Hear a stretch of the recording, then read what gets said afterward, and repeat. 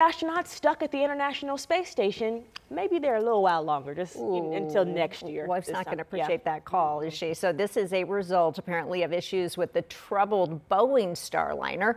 So right now, ground teams are still trying to troubleshoot airliners' helium leaks and engine thruster problems, and it needs those thrusters to return. NASA says it is still evaluating options for how to bring astronauts Butch Wilmore and Suni Williams back to Earth safely.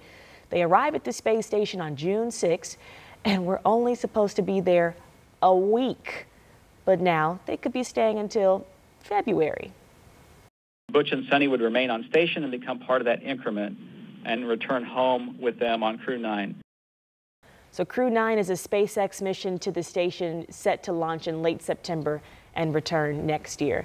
I have to imagine they have an emergency plan in place because a week of food is totally different than staying until 6 February. more months, exactly. And if they don't seem concerned about that, then sure. And we've got the word experimental in all of this, so I'm sure they were very well aware of some of those issues that could come up. Wishing them well and hoping they can get home by Christmas, maybe. Valentine's Day. Or Valentine's Day, is that what it was? Yes.